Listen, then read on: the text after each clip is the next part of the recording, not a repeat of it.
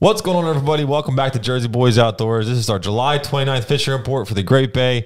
As always, brought to you by the Great Bay Marina. Guys, if you're looking for a place to launch your boat, they have a boat ramp open from 5 a.m. to 6 p.m. every day, and it is a $15 fee. They also have any bait and tackle that you may need. They are fully stocked. And guys, as always, if you're not already a subscriber, please hit that subscribe button. It helps our channel out a great deal and doesn't cost you a thing. All right, David Worth was out by the fish factory this last week, and he landed a total of 25 fluke. 2 of those were keeper. He also pulled in a couple nice kingfish. John was out last Saturday with his son. They were out in the ocean. They hit the mother load.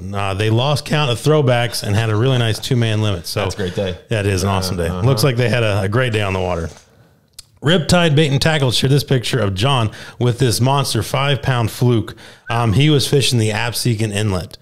And Rob English was up north fishing the Manasquan Inlet. He was in the Point Pleasant Elk Kayak Fluke Tournament, and he took first place in both the longest fluke and fluke slam. So super excited for him. Awesome job, Tom. And then Nick Talarico and his buddy Clifford were they were fishing the Great Bay Wednesday and landed a total of 11 fluke. 2 were keepers. They were fishing the inlet. They were out by the fish factory. They were near 126 and over by Captain Mike's. Everything they caught was on a gulp. All right, yeah, they're kind of a little bit everywhere. So, sounds a little bit like us. We were actually able to get out last week as well. We went and headed out to the buoy marker 132 to start out there. We were fishing the outgoing tide. Picked up a bunch of shorts there at 1 keeper. Then we actually headed over to the double turn buoy there at 130. We were fishing from basically where you can see the sandbar come out to a point, and we were drifting out towards the channel. And did really well there. We were able to pick up a bunch more shorts and 2 keepers at that spot there. Guys, if you're fishing the Great Bay, I would highly recommend to use minnows simply because right now the black sea bass and the blowfish are everywhere. I mean, it was tough to keep them off the hook. And what was happening was any kind of gulp or grub that we had, they just kept nipping the tail right off. And if they don't have that action on that grub, it loses a lot of its attraction for those fish. So the minnows are really what got done for us, but the white and the pink, if you can keep those grubs on, the white and pink were both doing really well. So just keep that in mind. John Spiro and his wife were able to get back out there on the Great Bay this past week as well. John was able to take his wife out for her birthday on Friday. They both limited it out with flounder ranging from 18 to 23 inches. John was able to limit out on Saturday as well. We have a pair of young anglers who were able to get out and fish near the fish factory on Monday. Dylan and Bubba landed these 2 nice keepers. As always, it's always good to see young guys getting out there on the water. That's exciting.